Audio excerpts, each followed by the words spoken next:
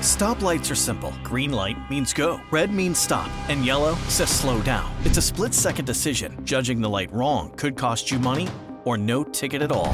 Tonight at 10, how do some of the busiest intersections in Amarillo stack up? I went out and took a stopwatch to all the red light cameras to see how long the yellow lights are. ABC 7 News investigates. So I have my results. Okay. Are you ready? Are these lights keeping you safe, or is the city cashing in?